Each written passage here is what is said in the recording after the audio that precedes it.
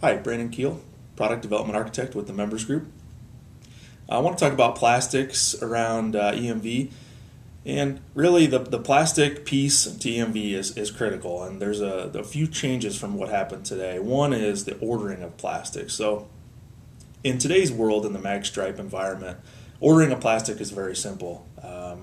You really decide what you want on the front of the card, what you want on the back, and that's really all you need to do. You don't have to worry about what's contained necessarily in the mag stripe. There's no chip, so it's very simple.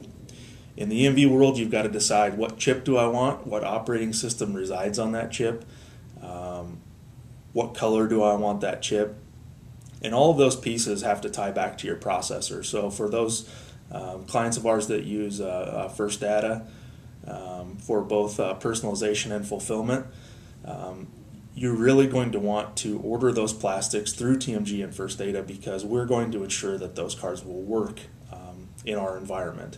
If you were to order those cards from an outside vendor and perhaps they were not ordered with the correct chip size or chip operating system, those cards would be essentially worthless in our environment. So it's very important to work with us as you go to order these EMV cards to make sure that they'll work in our new processing environment that is EMV.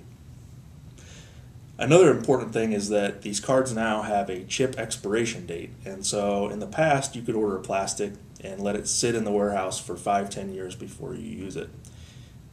Because of this new chip expiration date on EMV cards, that plastic is only good for so many years, and typically this chip expiration is 3 to 4 years away.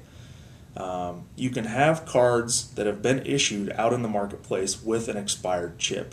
However, you cannot issue a new card with an expired chip. And so when it comes to managing these cards, you've got to make sure that when you're getting close to that expiration date of that group of plastics, that you've got another new order with a new expiration date waiting. There's also a key expiration, and neither the key nor the chip expiration happens in the magstripe world today. This key expiration is really that piece around, we have keys today, but we don't have this EMV key, and this EMV key is going to be unique to your program and also unique to your processor and your fulfillment vendor. So in the case that you do your plastics and your processing through First Data, you will have a unique key. These keys are typically 6 to 9 years in length, and you cannot issue or have cards in the market with an expired key. So this is a very important piece. TMG is likely going to manage this piece for you, but as you can see in the new EMV environment, there's new pieces that you've got to watch for, and TMG will manage many of these pieces on your behalf and or keep you aware of where these dates are. Another key piece of plastics in the EMV environment is the length of time that it takes to get a new plastic. So today you can order plastics and they'll typically arrive to First Data in 4 to 6 weeks.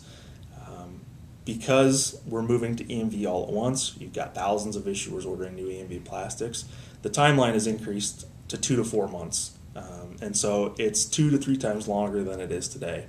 And when you think about keeping plastic stock, you've now got to think about these chip and key expiration dates.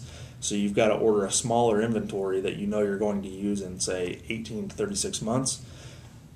You've also got to take into account that it takes longer to get these plastics and that they're also more expensive, and that you've got to make sure you're ordering the right plastic. So those are really the 3 keys, and TMG is putting processes and technology in place to help you manage these pieces as we go forward.